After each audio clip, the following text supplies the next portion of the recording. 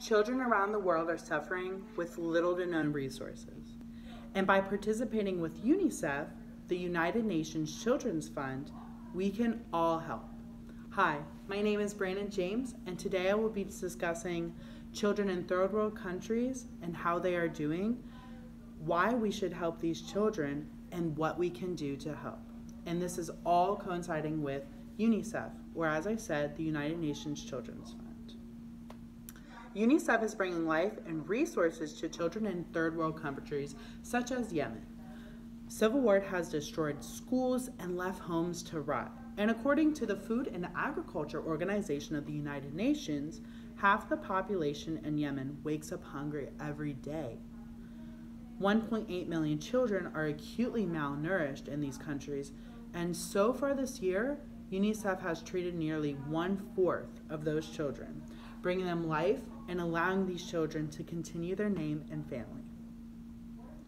Just to remind you that these children around the world, including here in the United States, are the future, and it is our job as humans that all live on this one earth to collectively help each other.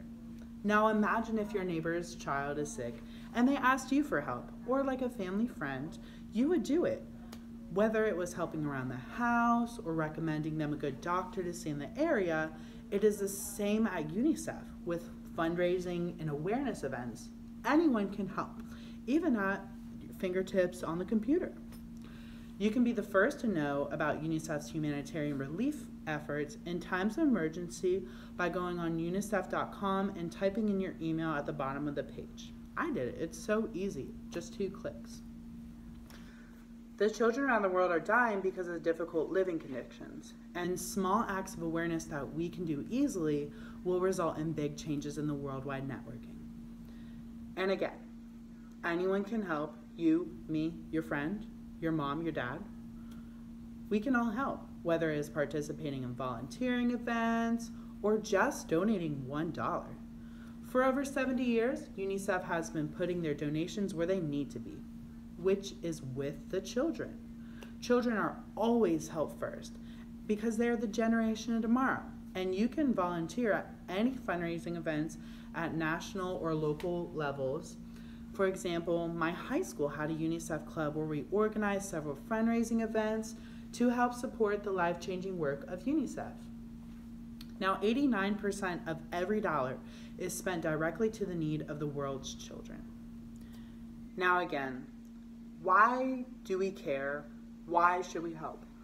Well, it's all about us, humans. We're all in it together. When we see someone suffering, we help. Because when we suffer individually, we would want that help brought back onto us. It's about being a good person.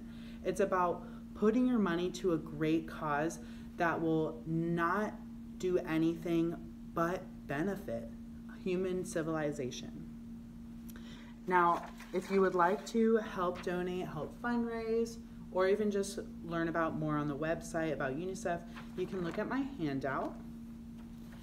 And again, thank you so much for listening to my presentation, and I hope you learn more about UNICEF and get involved.